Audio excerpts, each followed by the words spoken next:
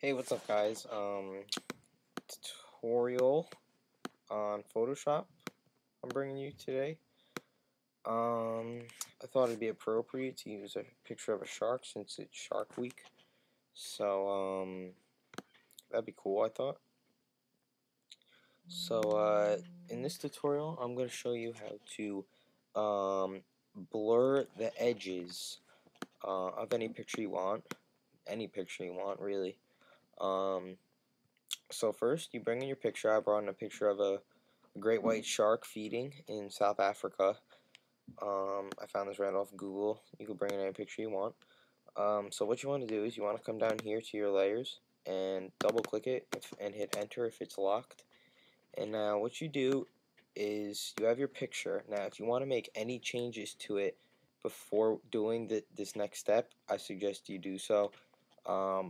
What I'm going to do is just add a little saturation to it. Just maybe like that. That looks good. Alright, so now what you guys want to do is you want to highlight both layers. Highlighting either one layer, you want to hold shift and click the other one. You want to hit Command E or Control E if you're on a PC. This will merge all the layers. And now you're going to want to go to Layer, Smart Objects, Convert to Smart Object. And as you can see down here, you have a little icon in the bottom right hand corner of your picture of the little thumbnail. And now what you're going to want to do is want to go to Filter, Blur, Gaussian Blur, and now you'll see your image start to blur. And now you can change how much you want it, how less. I'm gonna go with right there. Right there. Okay, that's good. And hit OK. Now you see down here in the corner in your layers palette, you see your smart object, and then you see your filter, and then you see the Gaussian blur.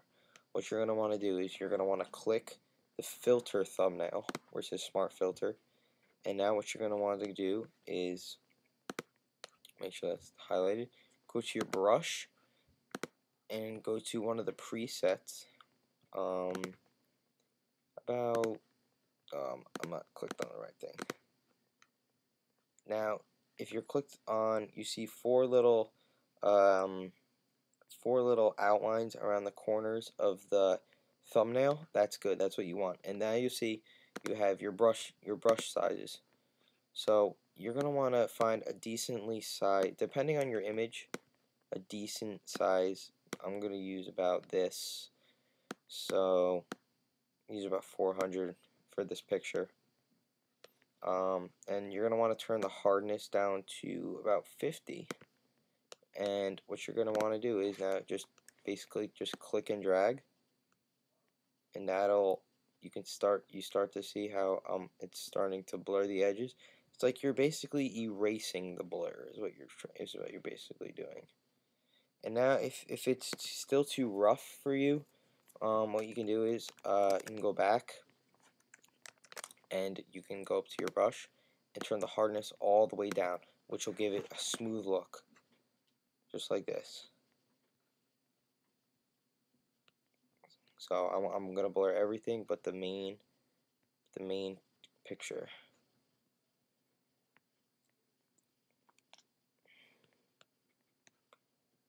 And it doesn't matter. You can do whatever you want. So as you can see, the edges are blurred and everything else is not. So you're basically erasing the Gaussian blur. So what you just have to remember is make sure you merge all your layers and then convert it to a smart object. And now this you can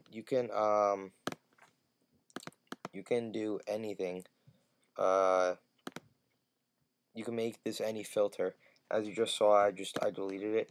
Now you can go up to filter neon glow. Okay, and now this will give it a neon. Your filters thing will come up, and you'll see the neon glow. So give it. Hit OK.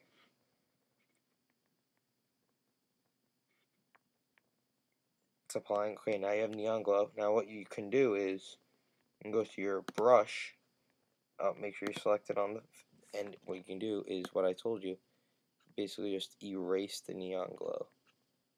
It won't erase it. It won't go back to normal, but it'll take it away. As you can see, the water is starting to go back. So just erase it. It doesn't go back to normal, but it goes pretty close. And that's how you blur edges and blur anything. Thanks, guys.